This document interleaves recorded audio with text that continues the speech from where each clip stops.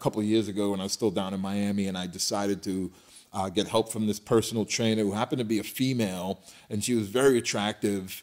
And she had me doing something. You already know where this is going. She had me doing something where I was sitting down, and I just had these shorts on with boxers. That's the big mistake, the boxers, with me. You know, usually I go with the tighties because let's just say I start getting a semi. Forget about a raging hard on, but let's just say a semi. The tighties will help the cause. Yeah, you know, kind of keep you tied down. Keep you tied down a little bit. Right. Boxers, you don't have a shot in hell. So I got the boxers on, and she had me doing something in a position where, like, my legs were back, and as my legs were back, I felt my dick kind of roll over on my leg, and throughout my history, that means trouble as far as what's coming. So I knew it was coming, but I couldn't do anything about it. You know what I mean? I couldn't just go, hey, let's stop. So it just started happening.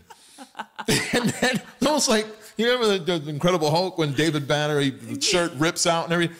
All of a sudden, my shorts just have this massive bulge, you know, and I'm kind of like trying to hide it. So it was and she's looking and she's like, oh, you know, looking away. And I was like, oh, shit. So, yeah.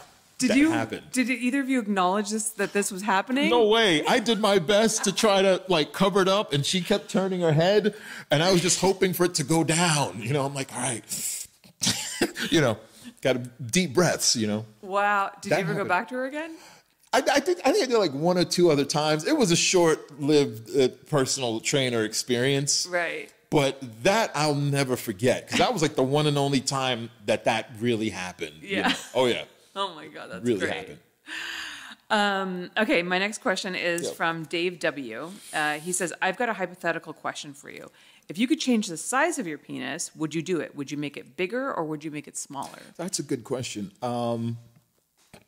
Well, no, I would keep it as it is now, because, I mean, there are girls that won't, not a lot, but there are a few girls that won't shoot with me because of the size. And I mean, I'll live with it. You know what I mean? I mean, it's unfortunate because I'd love to shoot with as many girls as possible without them having any, you know, that whole apprehensive feeling. I don't think I could take it.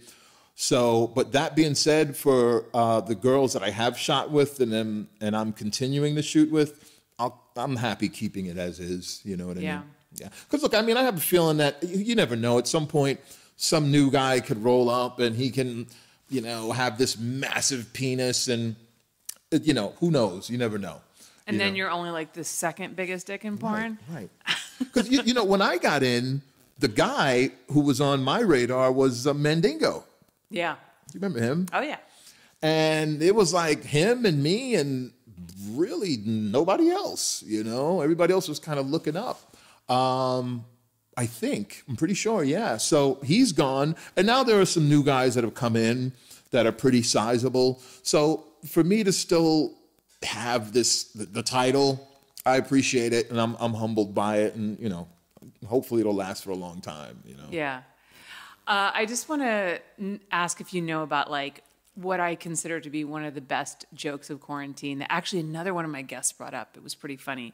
Do you remember when, you know, the whole, like, obviously the mask mandate came in and they were saying, like, social distancing 6 feet apart and then, like, work shut down.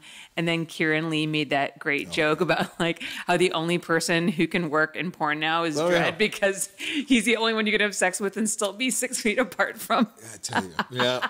Yeah, I remember that. Yeah, Kieran. Yeah, that was a good one. Yeah, he's a great guy. Every time I see him, he's always got something funny to say, something along those lines. You know what I mean? But I do remember that. That was hysterical.